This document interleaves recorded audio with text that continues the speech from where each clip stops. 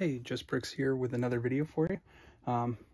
This is the current state of my BrickLink area. I've been trying to pack things up to get ready, so I've got boxes and containers everywhere right now.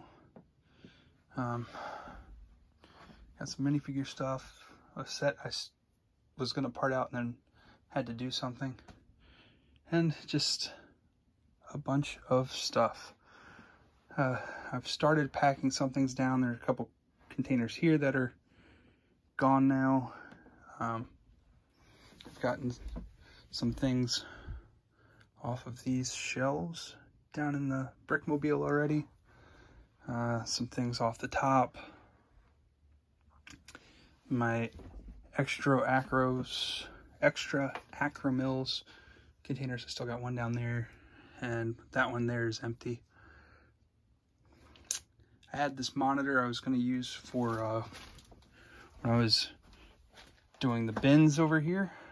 When I was picking them, I was using this monitor to check them off, and it froze up the one night, so I tried just holding the power button to reset it, and since that point it just keeps saying that it's damaged or something. It won't turn on all the way. But yep, tomorrow when I get back from work, I'm probably going to take these 3 containers here, these bins here, and these drawers there, and take them down to the Brickmobile at the very least. Maybe this guy if I can get to it. It's a wreck up here.